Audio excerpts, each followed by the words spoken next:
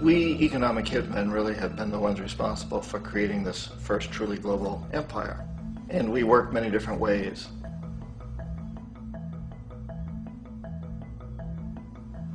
But perhaps the most common is that we will identify a country that has resources our corporations covet, like oil, and then arrange a huge loan to that country from the World Bank or one of its sister organizations.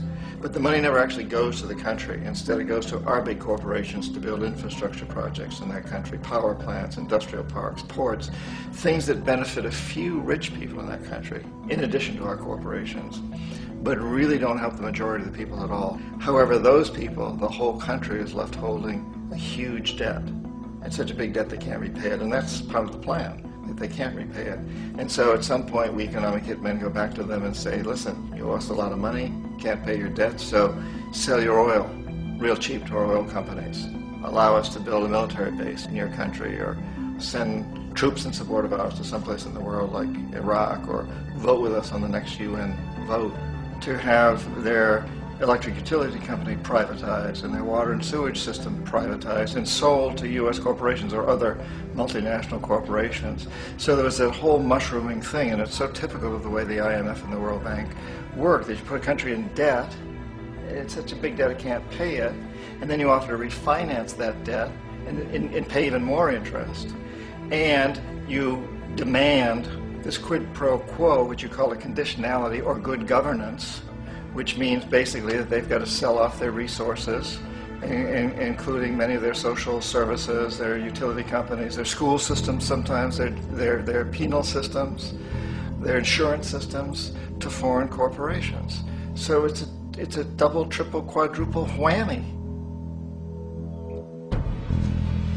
The precedent for economic hitmen really began back in the early 50s when democratically elected Mossadegh, who was elected in Iran.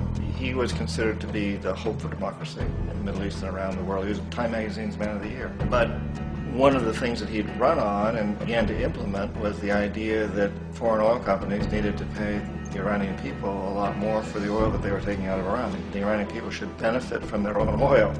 Strange policy. We didn't like that, of course.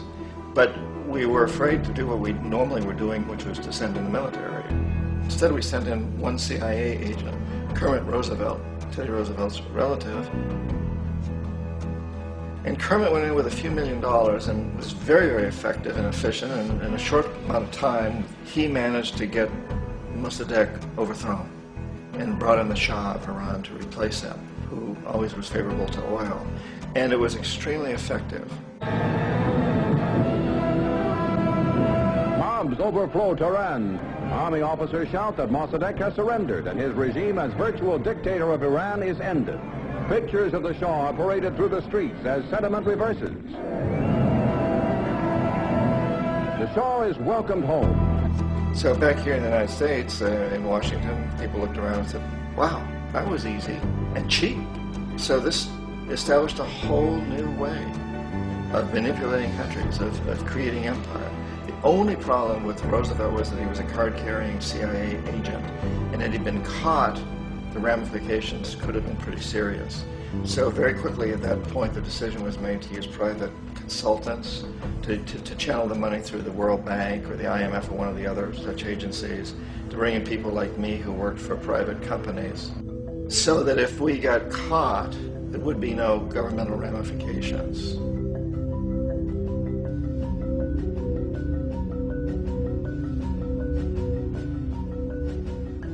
When Arbenz became president of Guatemala, the country was very much under the thumbs of United Fruit Company, the big international corporations. And Arbenz ran on this ticket that said, you know, we want to get the land back to the people. And once he took power, he was implementing policies that would do exactly that, give the land rights back to the people. United Fruit didn't like that very much. And so they hired a public relations firm, launched a huge campaign in the United States to convince the United States people, the citizens of the United States, and the press of the United States, and the Congress of the United States, that Arbenz was a Soviet puppet, and that if we allowed him to stay in power, the Soviets would have a foothold in this hemisphere. And that, at that point in time, was a huge fear on everybody's mind, the Red Terror, the Communist Terror. And so, to make a long story short, out of this public relations campaign came a commitment on the part of the CIA and the military to take this man out. And in fact, we did. We sent in planes, we sent in soldiers, we sent in jackals, we sent everything in to take him out, and did take him out. And as soon as he was removed from office, the new guy that took over after him basically reinstated everything to the big international corporations, including United Fruit.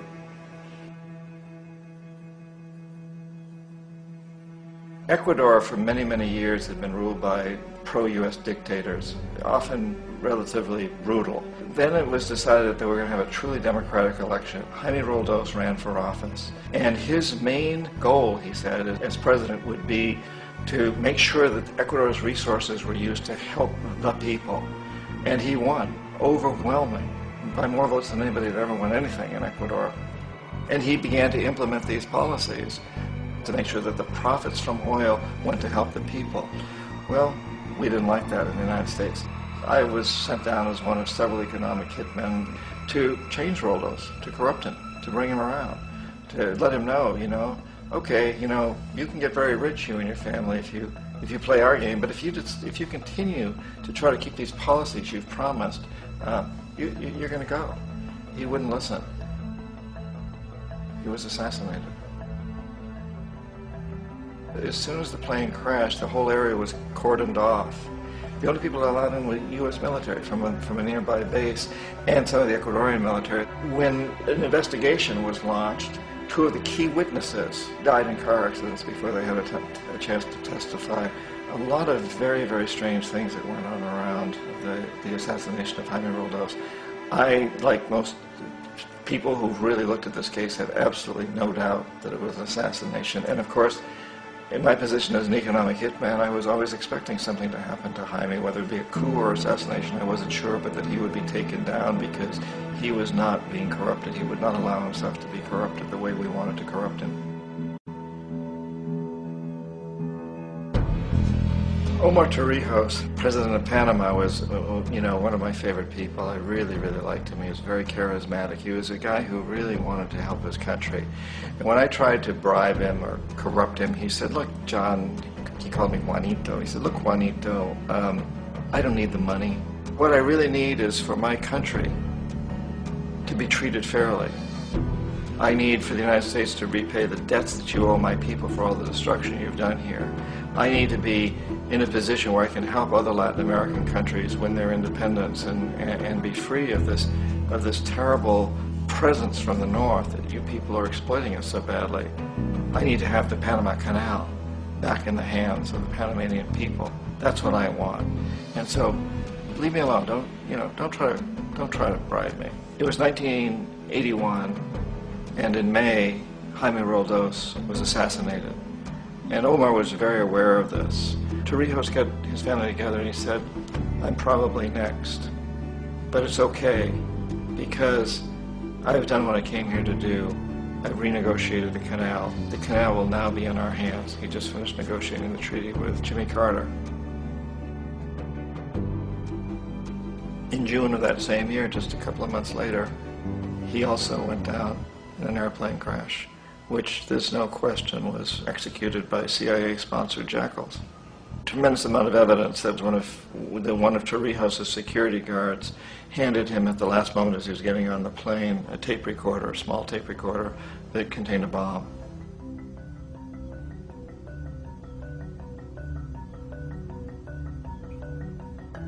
It is interesting to me how this system has continued pretty much the same way for years and years and years, except the economic hitmen have got better and better and better. Then we come up with, very recently, what happened in Venezuela.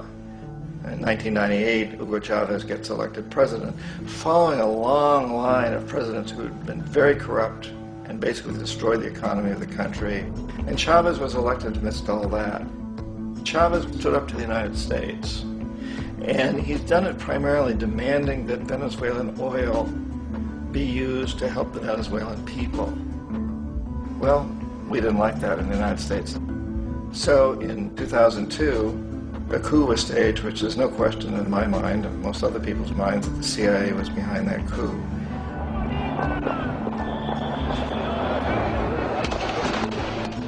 way that that coup was fomented was very reflective of what Kermit Roosevelt had done in Iran, of paying people to go out into the streets to riot, to protest, to say this Chavez is very unpopular. You know, if you can get a few thousand people to do that, television can make it look like it's the whole country, and things start to mushroom. Except in the case of Chavez, he was smart enough, and the people were so strongly behind him that they overcame it, which was a phenomenal moment in the history of Latin America.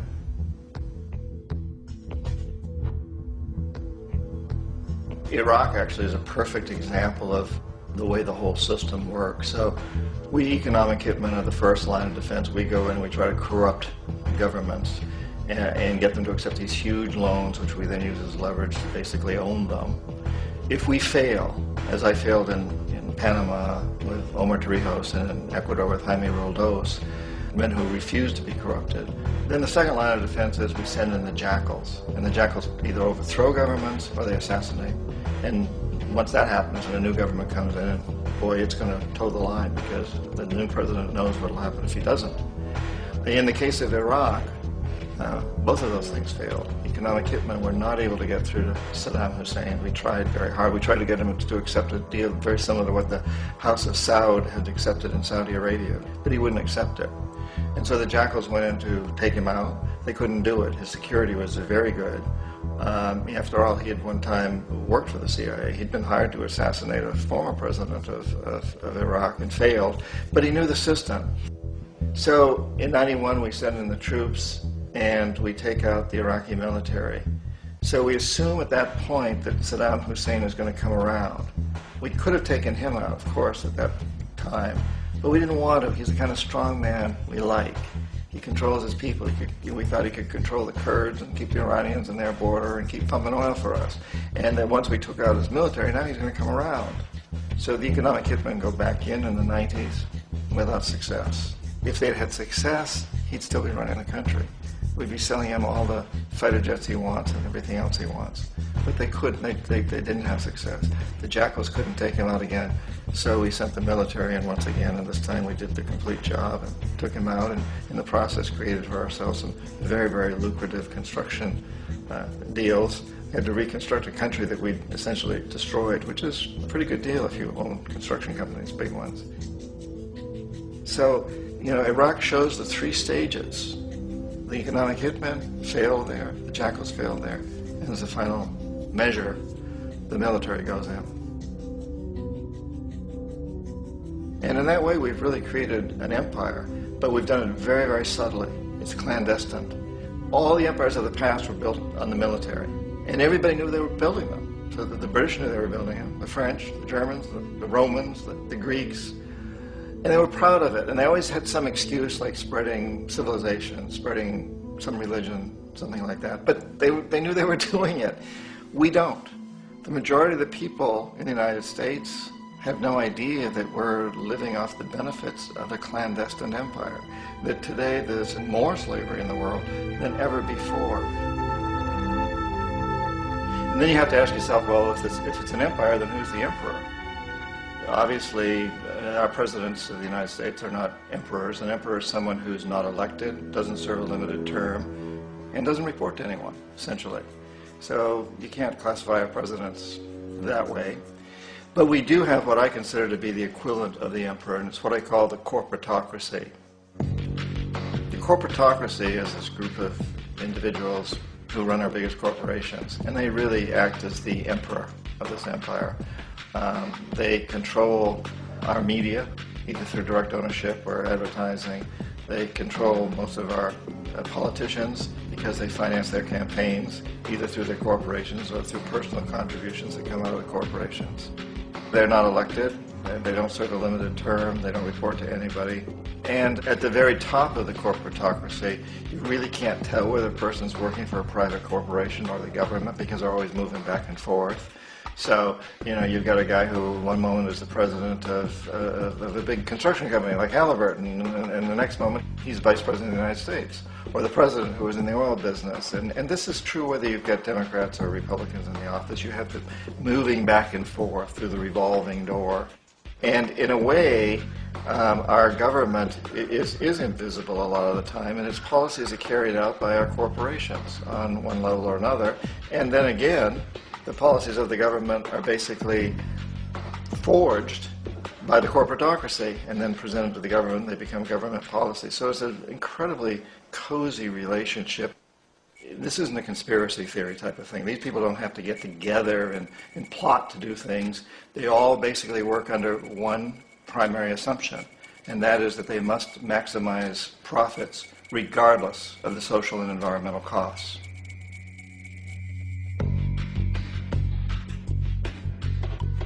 This process of manipulation by the corporatocracy through the use of debt, bribery, and political overthrow is called global